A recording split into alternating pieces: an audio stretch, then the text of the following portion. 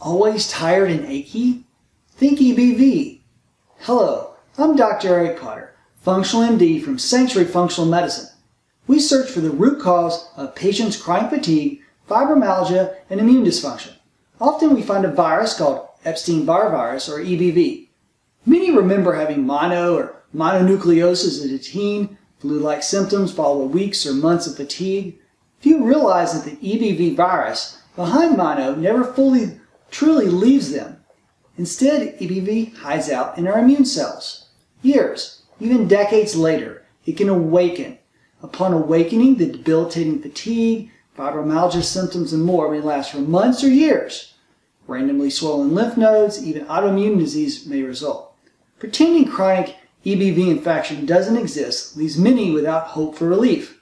In Sanctuary, we ask the necessary questions with an open mind.